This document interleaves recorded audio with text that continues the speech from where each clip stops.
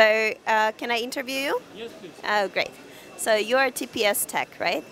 No, we are the company from London, UK. We provide the technology to them. Symphony Environmental Technologies System. I see. So your company is Symphony, Yes. right?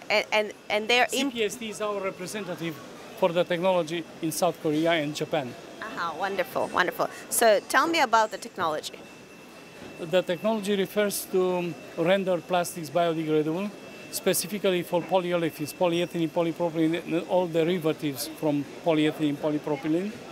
So it will let the product to have the shelf, the service life, all the performance, but if the product will not be recycled, will not be reused, and will be dumped in the environment, either accidentally or on purpose, it will degrade, biodegrade, and will disappear. So to degrade means to break down the original polymer in very short chain molecules, to add oxygen to carbon and hydrogen, which is original in polyethylene, polypropylene. Now you have a composition as food for bacteria, fungi, and algae, so they can consume it. They will consume it, will generate only carbon dioxide, water, and biomass. Biomass is a natural fertilizer. So practically it will avoid pollution, will avoid the accumulation of plastics in the environment. There are applications in outdoor conditions, in agriculture, like mulch film, if you're familiar with mulch film, or banana bags, that once they are used, they would like to see it disappear because landfills will not receive it. To burn it is not allowed because we'll release dioxins. So the best solution will be biodegradation, and we have the solution for that. Or soil remediation, for example, you need netting the soil to remediate. Once remediated, you don't want to dig again and to pull out that plastic. But that plastic will degrade and biodegrade because of the technology that is incorporated. Great. So are these the bags that you These are examples? Examples? These are examples. This is just the biggest bread producer in the world, Bimbo. They are in Mexico, but they are in about 42 countries.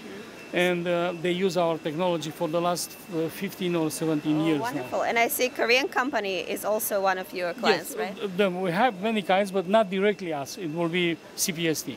CPST. That deals directly with them. Yes. I know Bimbo because I deal with Bimbo directly in the States, in Mexico, and many other countries. So. Okay, great. So after you degrade it, it becomes like a powder or something?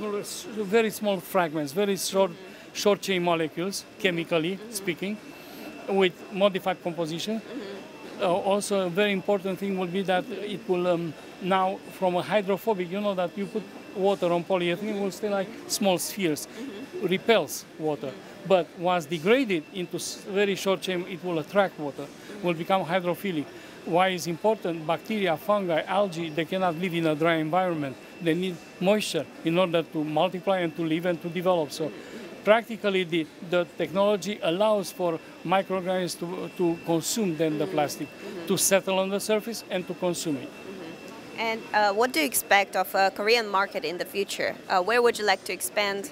We are already in good position here, but we want to expand, of course, because there are many customers that they run trials. We will do testing for them in our laboratories in London, and if everything looks good, they will move forward commercially. So if you need biodegradable plastic solutions, Yes. please contact the company Symphony and their distributor here called Yes, CPST. CPST. Oh, thank you so much. Yes, Thank you have very a good much. day. Very nice Yeah. talking. Thanks. Yeah.